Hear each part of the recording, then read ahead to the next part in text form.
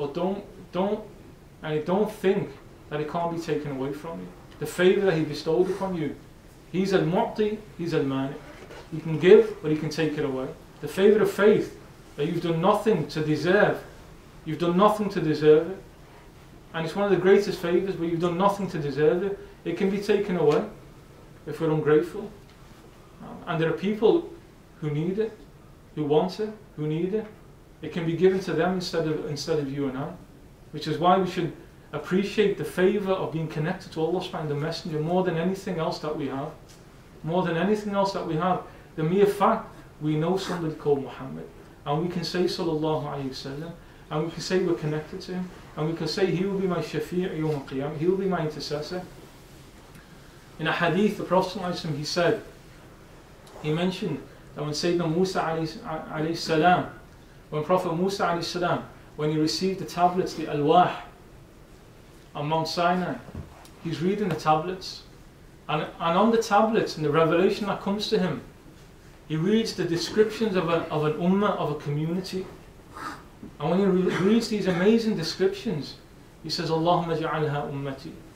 Oh Allah, make this my ummah, make this my community. He said, the reply comes, it's not your community. Second time, oh Allah, make this my community. It's not your community. Third time, oh Allah, make this my community.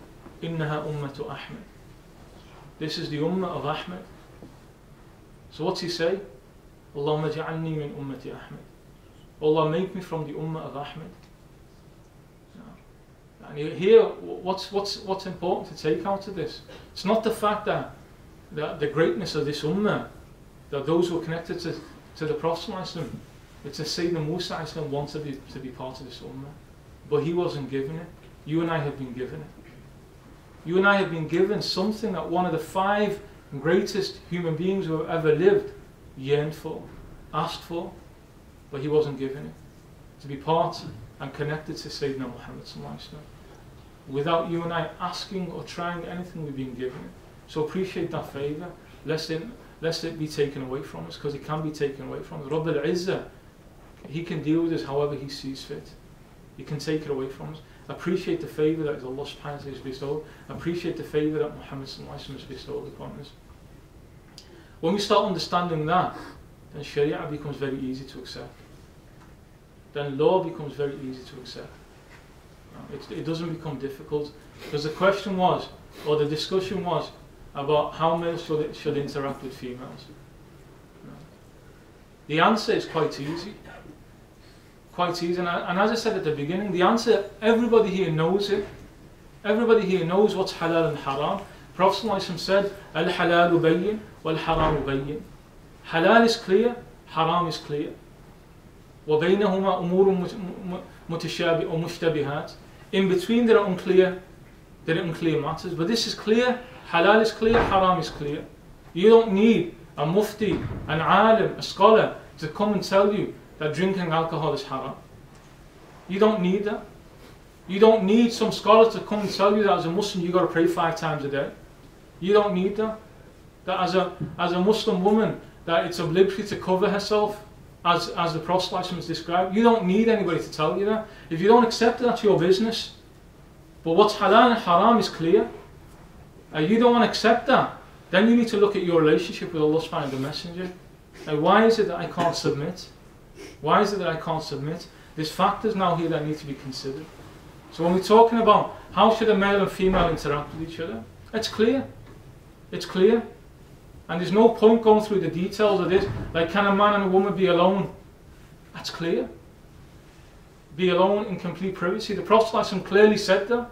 He said that if a man and woman are alone, shaitan will be the third of them. And he said in another hadith, never be alone with a woman. He said, even if it's Maryam, the mother of Isa. He said, even if it's Maryam, the mother of Isa, the holiest, one of the holiest women, to whom no thought of haram would come. When she sees the angel coming in human form, what she say? Inni a'udhu bir-Rahmani minka. That I take refuge with Allah subhanahu wa ta'ala from you. Her first thought is a'udhu billah, that she's alone with a male. That she's alone with a male. Here there's absolutely no issue whatsoever. Halal is clear, haram is clear. And I'm not going to sit here and tell you this is haram, this is haram, this is haram. If you look into your heart, halal is clear and haram is clear. But what we really need to look at is, why is it that even though, like people are saying, like this issue about gender interactions and so on, like how should it take place? People know that 5 times prayer is fard, but people don't do it. They know it's fard, but they don't do it. There are people who know, every Muslim here can tell me, is backbiting haram? Nobody's going to say it's halal. Why do you backbite then? Why is it when you sit at home, you're always talking about other people? The issue is not about knowing what's halal and haram, that's clear. So in terms, can a man shake and touch the hand of a woman? It's clear. It's clear, these issues are clear. And you don't need, and you shouldn't start looking for, I mean, one of the dangers is now to start looking for things that will justify your bad state. If you're in a state that you're distant from Allah subhanahu wa ta'ala, don't start trying to twist statements, twist hadith, look for an ayah in Quran that will justify your way. Don't start doing that. Admit that I need to move, I need to change, I need to reconnect with the messenger. That there's something between me and the messenger, something that's distant me from him, that I can't emulate him, I can't emulate his wives. As a man, I can't emulate him. As a woman, I can't emulate Sayyidah Fatima. I can't emulate Sayyidah Khadija. Like, what is it between me and him that's causing that barrier? And that's really what we need to look at. Because haram is bayyin. The haram is clear. And if people want to discuss it, we can discuss the details in the question time at the end. But the important thing to understand is, don't let your nafs get in the way of what's halal and haram. Don't let yourself get in the way of what's halal and haram. Know that haram is haram. And the worst thing that you can do is to try and justify your wrong actions. And in some situations it can undermine the very basis of your faith. It can remove you out of being a Muslim. If some Muslim now says, look, I don't pray. I don't pray, but I don't cover myself, and we say, okay, you're a Muslim, but you're not, I mean, it's not a good statement, you're a Muslim. I don't need to pray. That's dangerous now for your faith. That's dangerous now for your faith. You're challenging Allah. You're not challenging me. You're challenging your Lord. Your Lord's told you to pray and you say, I don't need to pray. You're challenging Allah. You're challenging Muhammad. You're not challenging me. I'm not a lawmaker. I'm not sitting here passing judgments over people. You challenge the one who passed that original judgment. That's where you should be careful. So people here, the really important discussion now here is, what's stopping me from getting closer to Allah subhanahu wa ta'ala? What's that barrier? And here, we'll finish quickly, but there are 2 key barriers, particularly on this issue that we're talking about.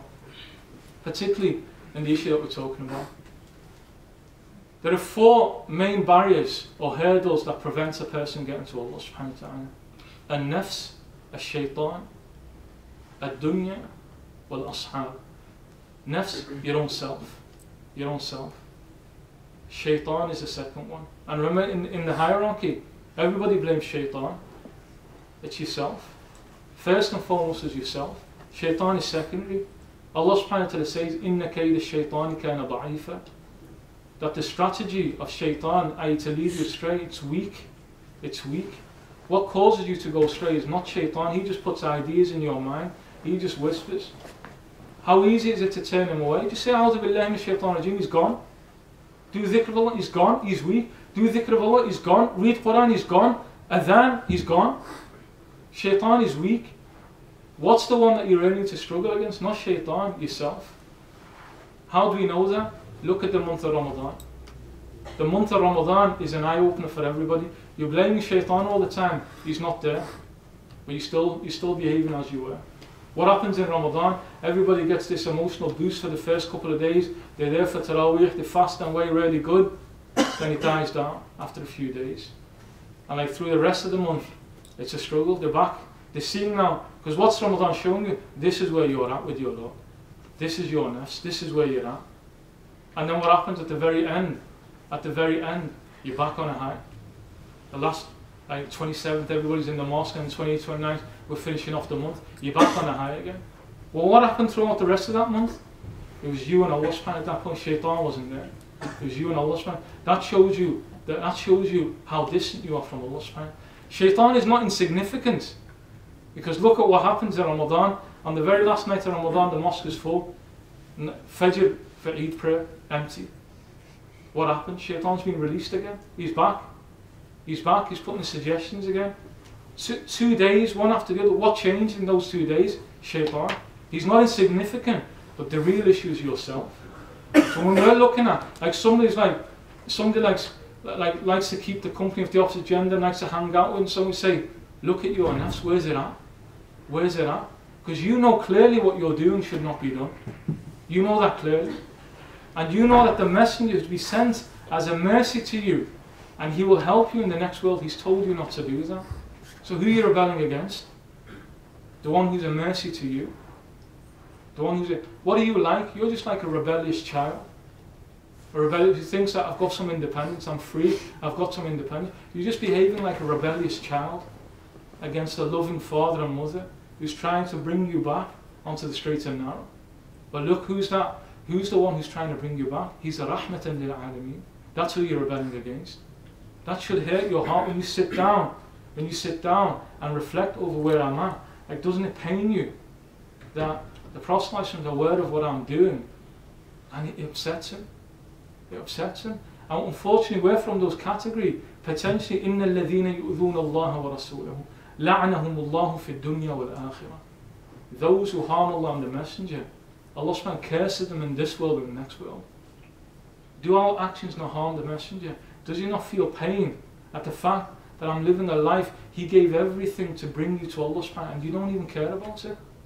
He gave everything whatsoever. Like the hadith in the Shamal Imam Tirmidhi mentions, he was in a constant state of grief. Grief for what? For you and I, for humankind, because he knew what hellfire was like. He'd seen hellfire. He'd seen hellfire. He knew what hellfire was like. In his own masjid, in the hadith in Bukhari and Muslim, it says that he's in the masjid, Sahaba looking at him, and he goes out like that to grab something, and then suddenly he moves back. He asked him, what are you doing? He said, the veils were lifted, and he said, I saw heaven, and I saw the fruits, and he said, I went to grasp the fruit of heaven, but I was told, not yet. It's not the time for you to take from those fruit. He said, then suddenly hellfire was opened up, and he said, I saw it. He said, because the ferocity of the flames, he said, I moved back. He saw hellfire. That's why he was in a constant state of grief. So we're the real ones who are doing the harm. We're harming Allah, we're harming the Messenger, but we're harming ourselves. Right? And here we have to stop behaving like rebellious children and start submitting to the one who wants to save us in this world before the next world. He wants to save us from our own selves. Remember the statement of the Prophet أَعْدَ الْأَعَادِ الَّذِي بَيْنَ جَنْبَيْكَ. The worst enemy that you have is that which is between your two sides. Yourself, your own self. So when you're doing haram, when you're with that female doing haram, knowing full well that what I'm doing is not right, knowing full well that if that was my sister and I knew some guy was with my sister, I'm not going to be happy with that. But then you don't care, it's a sister of somebody else. Like that young Ansari, the Sahabi from Medina, comes to the Prophet and he makes a statement which is an eye-opener. He says, "Idhan li bizina." He says, allow me to fornicate. Comes to the Prophet and says, allow me to fornicate. Right? Somebody comes to you now and says that, I'm going to do it. I don't care. And what's the reaction going to be? Exactly how the Sahaba reacted. They were about to jump on him at that point. You come to the Messenger and ask him such a question. The Prophet calms them all down, and this is the rahmah of the Prophet. This is al-Ustad al-Kamil, the perfect teacher. What does he say to him? And he uses intellect first, rational. He says, would you like that to happen to your own sister? No. Your mother? No. Your daughter? No. How can you then be happy that that's happening to the daughters of the believers? You're okay with that for somebody else's daughter but not your own. You're okay with that somebody else's sister but not your own. And then what's he do? Places his hands, his blessed hand on the heart of that Sahabi. He says, Allahumma tahhir qalbahu wa zakki qalbahu wa hassin farjahu. Allah, cleanse his heart and protect his modesty. And that Sahabi at that point, he said, I never ever felt the urge to do haram after that. Because the blessings of the prayer of the Prophet. And here, it's our nafs that we've got to look at. Like, why is it that my own self is pulling me down? My own self is willing to destroy me with Allah subhanahu wa ta'ala. It's willing to push me into destruction on that day.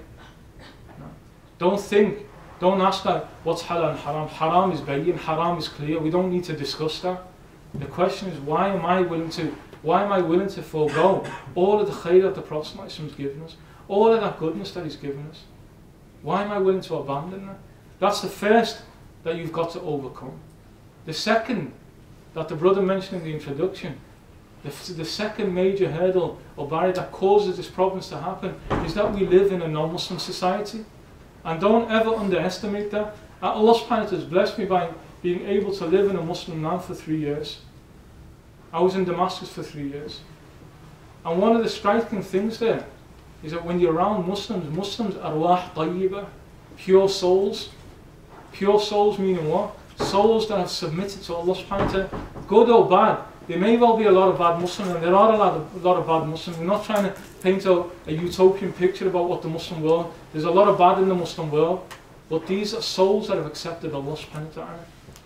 And one of the advices that I heard before I left to go to Damascus, go to Syria, was that you're leaving a land where the overwhelming majority of people have rebelled against God Almighty. And you go into a land where the overwhelming majority of people have submitted to God Almighty. The states of people affect you. When you're surrounded by goodness all the time, it will have a good effect upon you. The Prophet ﷺ described that in the hadith, where he said, he compared it, that if somebody sells perfume all the time, if you're always with that person, all you're going to get is pleasant fragrance coming off that. But if you're around somebody, a fire, like an ironmonger, then at the very least you're going to be covered in smoke. That's what's happened to us now. We're covered in smoke. We're covered in smoke. And the haram that the non-Muslim is doing, it's easy for us to do it because we're around haram all the time. When we talk about gender interaction, so particularly at universities, where it's open haram, there's no consideration for there's no consideration. Don't think you won't be affected by it. And now, when you look at this, the Prophet foretold in Akhir al-Zaman, there will come a time where you're holding on to your religion is like holding on to burning charcoal. Those who want to hold on to the way of Allah subhanahu wa ta'ala messenger, it's as difficult as holding on to burning charcoal. Like just two last points here. In Guantanamo, one of the methods that the Americans used to torture,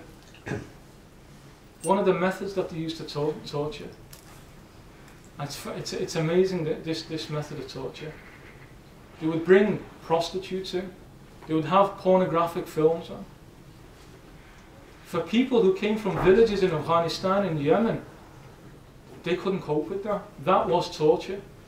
This is reported. They would break down when they saw something because they'd never seen haram of that type before. That was torture for them. For Muslims from the West, it meant nothing to them. Why? Because you've been exposed to it all. You've seen it all. Exposed to all that type of haram, such that looking at a face of a woman has no effect whatsoever because you've seen far, far worse. That's why it was torture for people who'd never been exposed to it.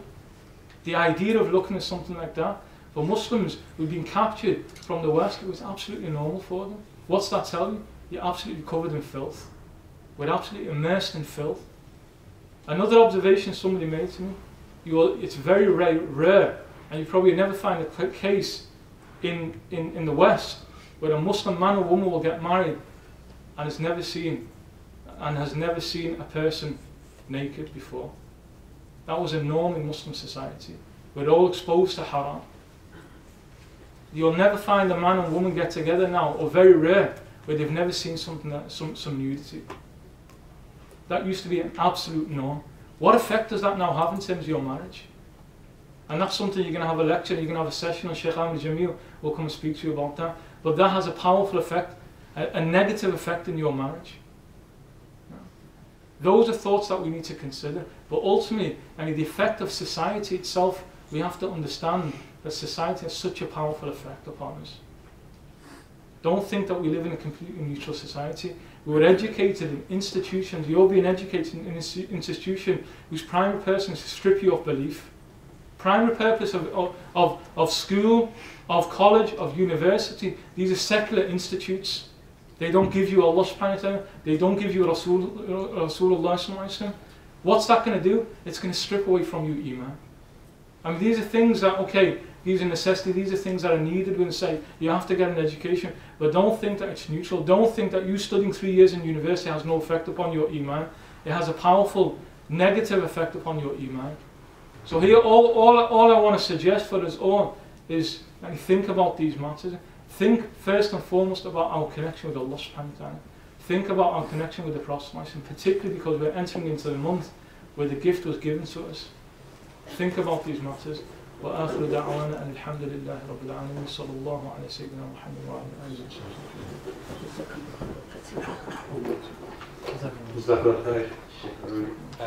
We're going to have a question and answer session now. So there's some paper going around and some pens. So if you can ask a question, can you please write the question down on the paper and we'll collect it in 5 minutes. Then we'll be going to the question and answer session, inshallah.